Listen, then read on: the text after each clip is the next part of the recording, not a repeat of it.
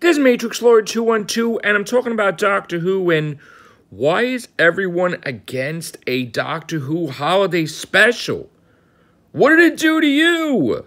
What would be the big deal to have a holiday special out before Series 12?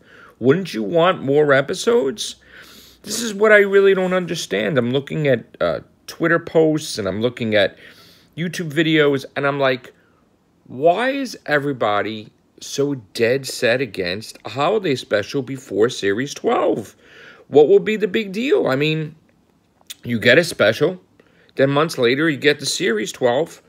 A win-win, no? But I guess not. I think people just want to have Series 12, and they're not really concerned with a special. Or maybe they would want a special after Series 12, but in most of the postings, most of the things, it's like totally closed-minded to a holiday special. I find it very interesting. All right, guys. I, for one, want a holiday special first. All right, take care. Bye for now.